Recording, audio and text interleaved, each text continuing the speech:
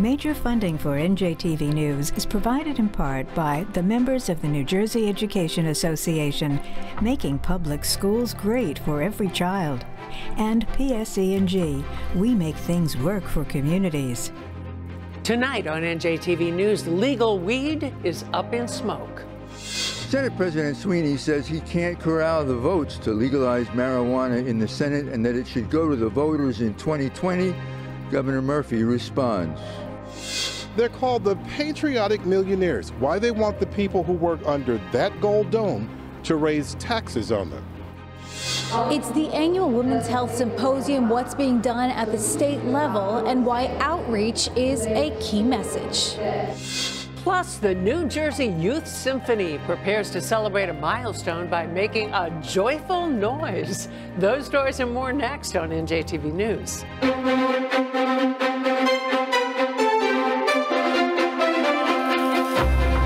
Live from the Agnes Varus NJTV studio at 2 Gateway Center in Newark, this is NJTV News with Mary Alice Williams.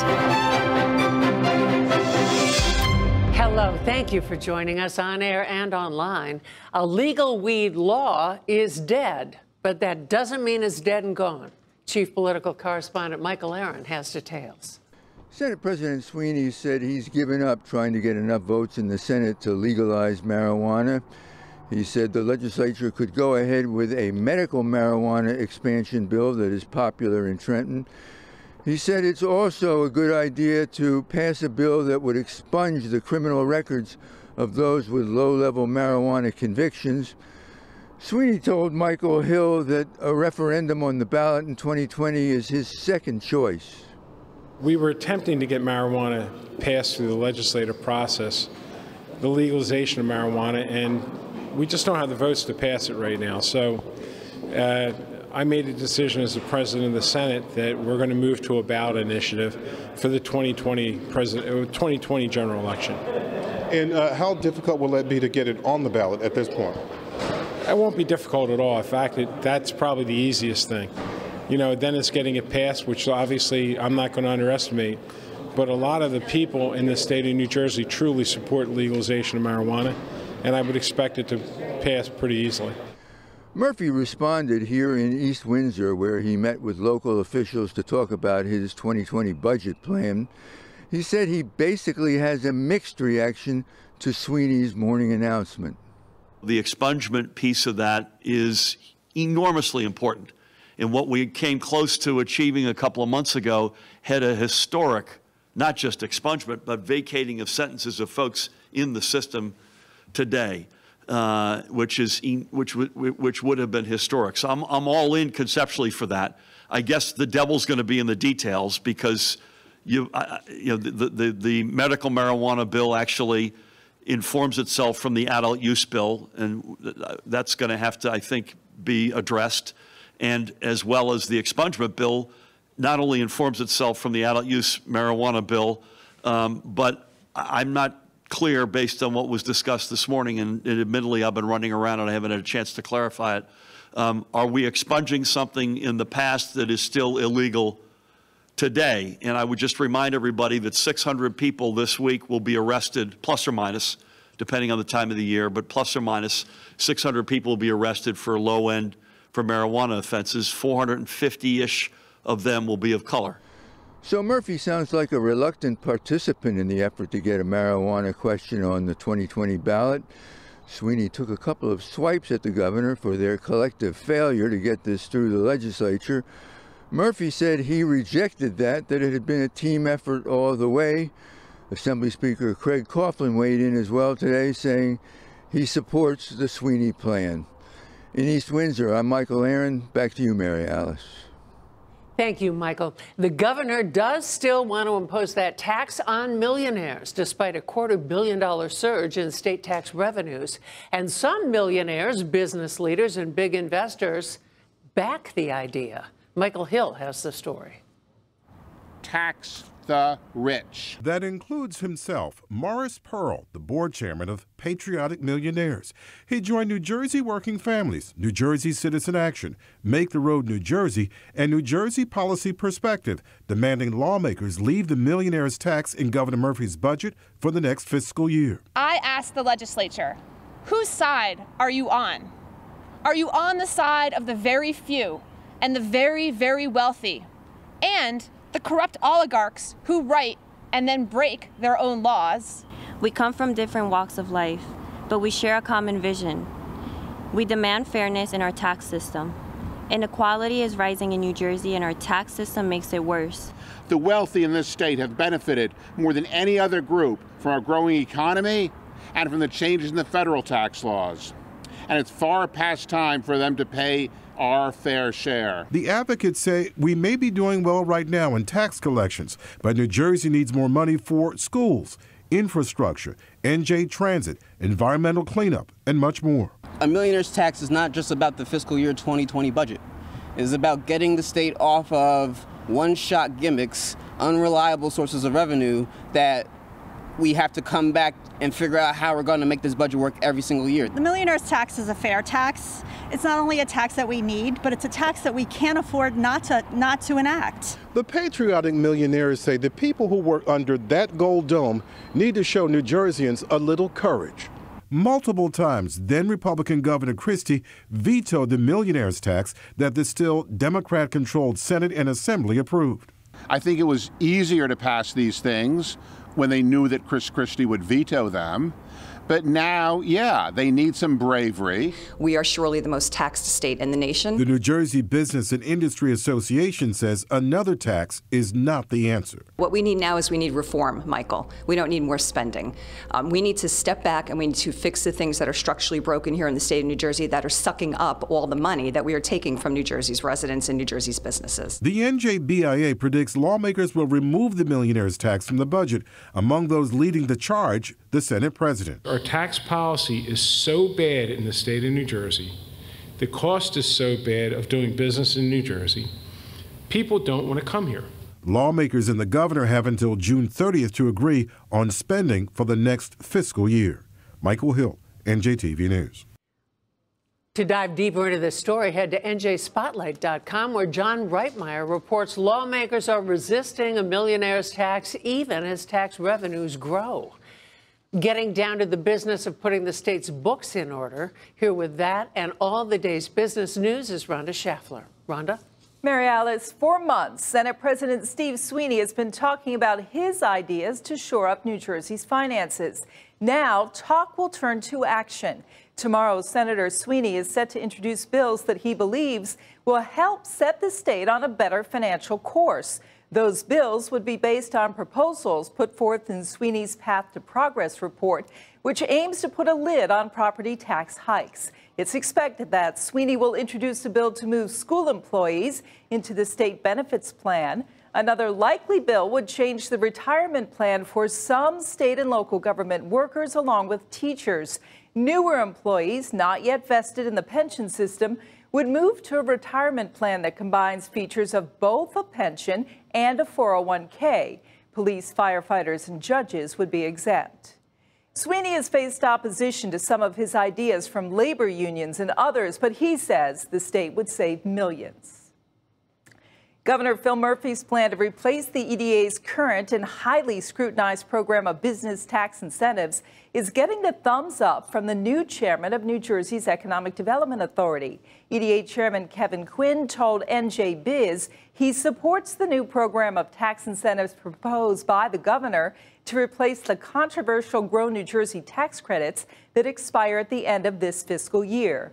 Quinn stated he's partial to Murphy's idea of using tax credits to support growing an innovation economy, which would focus on smaller and medium-sized businesses. Murphy has proposed 5 separate new tax incentive programs capped at $400 million a year, but the legislature would have to agree on that before anything new is implemented.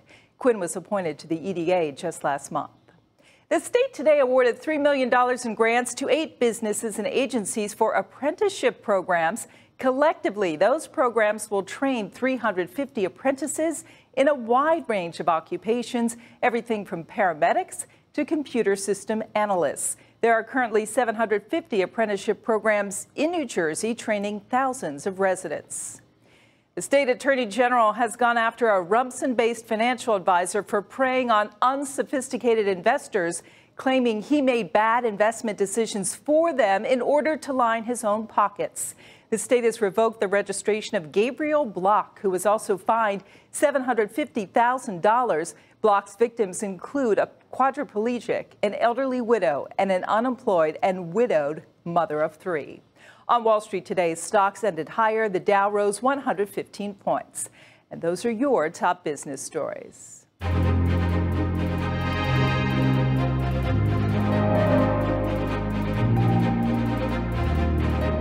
Support for the medical report is provided by Horizon Blue Cross Blue Shield of New Jersey, an independent licensee of the Blue Cross and Blue Shield Association.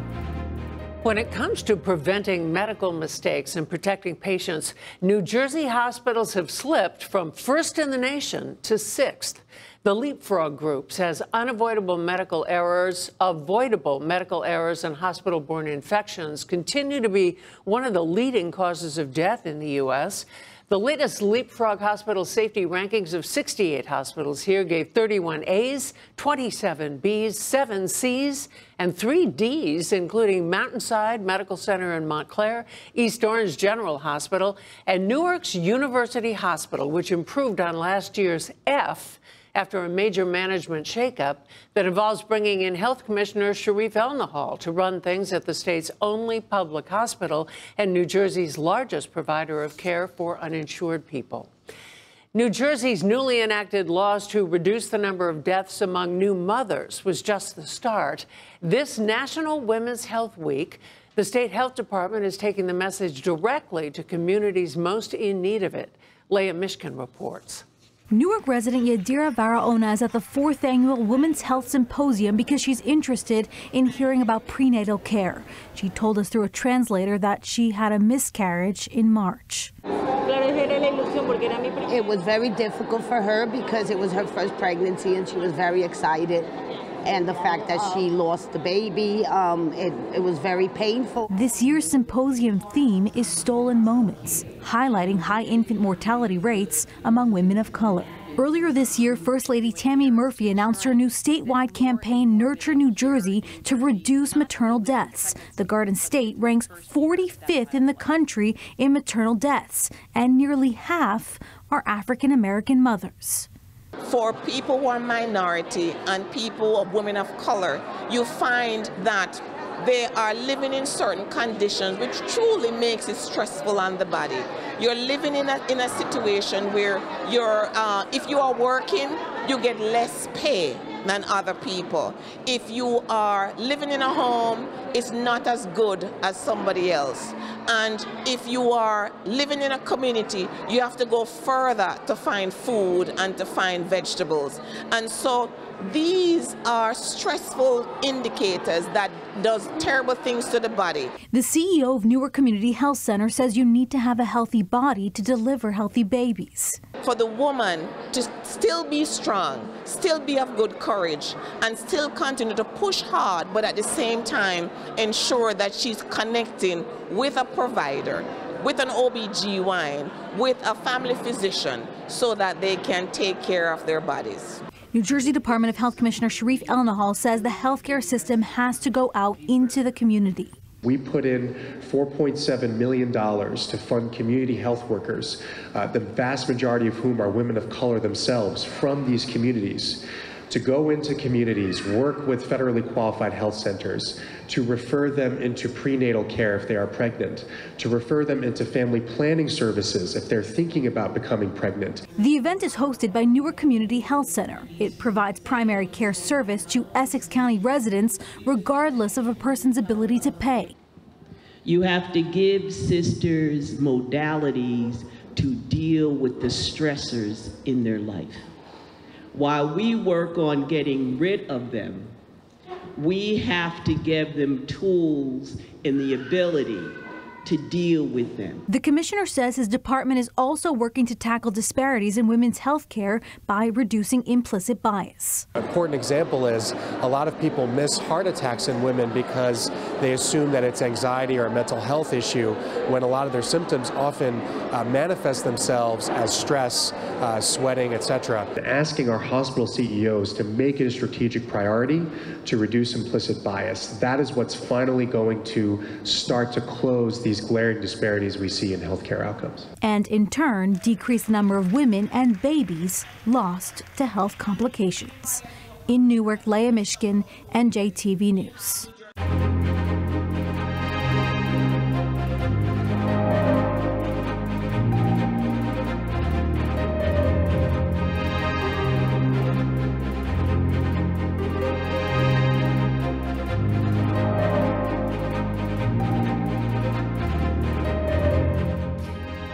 With great fanfare, Newark has renamed a major thoroughfare in memory of a giant. Kenneth Gibson was elected the first black mayor of this or any major city in the Northeast in the wake of civil disturbances that left the town torn apart. By the time he left office, Mayor Gibson had stabilized the city's finances, improved the health of its citizens, and put the town back on track. Kenneth Gibson died in March. Now Newark's current mayor has renamed the more than 3-mile length of Broad Street in Gibson's honor. By changing the name from Broad Street to Kenneth Allen Gibson Boulevard means that we made a turn in history, that we've moved forward in history, that we moved past isolationism and segregation and hatred and oppression and moved to a place that Newark can be proud of. We have the first African-American mayor that just didn't represent African-Americans, but represented the entire city of Newark and gave his life so that all Newarkers can benefit from the progress of this city that was founded in 1666, but came alive in 1970. Now to another celebration in Newark with a symphonic rendition of 900-year-old poems in Latin and High German.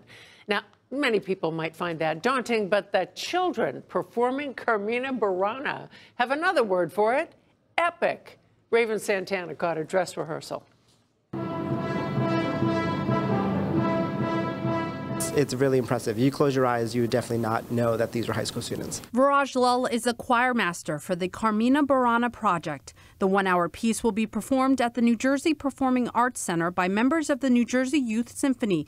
The concert is in honor of the symphony's 40th anniversary. While we're celebrating, an anniversary, it's also making sure that we showcase that New Jersey music education is alive and well, and this is proof of it. Included in the orchestra is a very important woman, Helen Chapiao. She has the responsibility of conducting both instrumentalists and vocalists in what she says will be an epic event. I thought about celebrating just with New Jersey Youth Symphony families, which we have 500 students involved in 14 different ensembles. However, I thought it would be more meaningful to collaborate with wider community. So there are a Newark Boys Chorus. They will serve as the children's chorus that Carmina Burana score requires. And also we have J.P. Stevens, Ridge High School, Somerville, and New Providence High School choruses all joining. So we have over close to 300 chorus members up on the stage with 105-piece orchestra, all made up of high school students. Students spent months practicing the choral piece that is sung in both Latin and in German. It's special pronunciation, there's a special way to sing it, it's a lot of things we had to teach. Besides assisting students with the languages, Jack Bender also composed music to accompany 3 poems of Langston Hughes, which will premiere before the performance of Carmina Burana. I think the message in the 3 poems I chose are really nice for the kids, about catching dreams and holding on to dreams. In addition to performing with high school students from 13 different counties, students will also have the opportunity to perform alongside 3 professional opera singers. I was like, can I watch them? But then you're in the orchestra and it's like, you kind of have to be the backup for someone who's a professional. It's like, they get almost like they trust you that much to be that person, and also like you get to be in them and making music with someone who's that skilled and at such a high of a level. This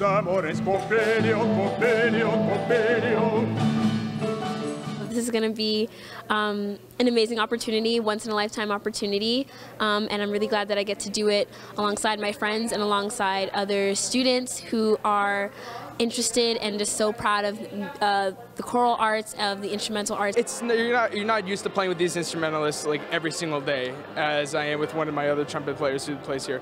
And you just got to mesh with their sound. You got to be able to be comfortable around them. The 40th anniversary concert will be performed this Sunday, and all proceeds from the tickets will go to helping fund the New Jersey Youth Symphony. In Livingston, Raven Santana, NJTV News.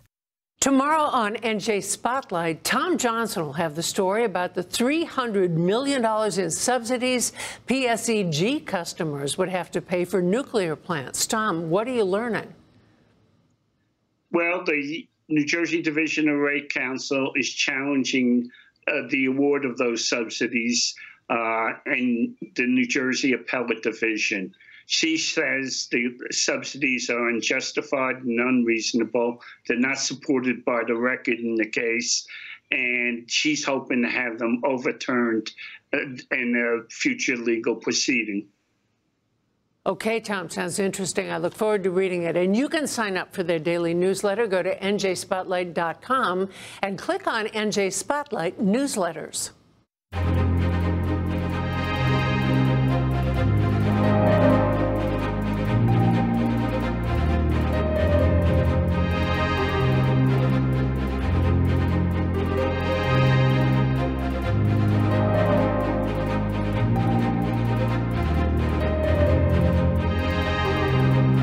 We leave you tonight at a beachside sanctuary being salvaged not by building up barricades of sand, but by stuffing barricades with recycled Christmas trees. Lauren Wanko watched how it works. Despite the warm temperatures, it feels a bit like a December day in one Ocean County community. It's still Christmas in May in Point Pleasant Borough. That's because a boat full of Christmas trees is being glided through the water at Slaydale Sanctuary. So the erosion has been terrible. We have condos here who are threatened. So the rebuilding of this sanctuary is very important, not only for homes, but for the environmental aspect of all of our birds and sea animal friends. What we're also seeing here too is that there's some creep of salt water coming up underneath the marsh and further back and starting to burn some of the trees and things that are in the forest. So what we want to do is bring this marsh back, extend it back to its historical, as best as we can, historical footprint, doing some natural solutions. The American Littoral Society is collaborating with the local government and various other organizations to complete the restoration project. An engineering company created the design, a design the nonprofit hasn't used in any other part of the state. The team is constructing a branch box breakwater in the marsh. So that's one of the technologies that we kind of borrowed and modified from New Orleans. Basically what it is, it's a line of cribbing. Cribbing being wood, and within that cribbing we put the Christmas trees in and kind of create a natural wall that still can let some water circulate, but it stops the wave action. So it stops that wave from coming into the marsh and taking more of that marsh out. In an effort to create other defenses, the team is also building Christmas tree vanes. What they are basically is trees set in a row offshore that kind of run perpendicular to shore that then catch that sediment, raise the elevation of the marsh, and then the plants reestablish. That's the concept. Staff and volunteers secure the trees with stakes and twine. They're also placing hundreds of recycled oyster shells donated by Monmouth County restaurants around the trees for added weight and a new habitat for animals. The American Littoral Society received about 800 trees from New Jersey residents. They launched their Christmas tree campaign right after the holidays. They asked folks to drop off their trees at a local church. The Point Pleasant Borough DPW also picked up the trees curbside, and eventually they brought everything to this location. But what a great resource to kind of put back into the system and use it twice. So it's good for gifts and it's good for marsh. It's our job to preserve the future of our wetlands for our children and grandchildren. The American Littoral Society will continue to monitor the project. They hope to add new Christmas trees each year. In Point Pleasant Borough, I'm Lauren Wanko, NJTV News. And now some noteworthy facts that help you know Jersey. 9 out of 10 states legalized marijuana through a ballot question. New Jersey's now looking to do the same. There are 293,992 millionaire households in New Jersey, according to Phoenix Marketing International. Ken Gibson served as mayor of Newark from 1970 to 1986. And the New Jersey Youth Symphony was founded in 1979. If there's someone who you'd like to get to know Jersey, share. Use hashtag #NoJersey. Tomorrow on NJTV News, Camden's coming back. Are those controversial EDA tax breaks actually paying off? To share any story you've seen tonight, go to njtvnews.org. I'm Mary Alice Williams for all the men and women of NJTV News. Thanks for being here. We'll see you tomorrow.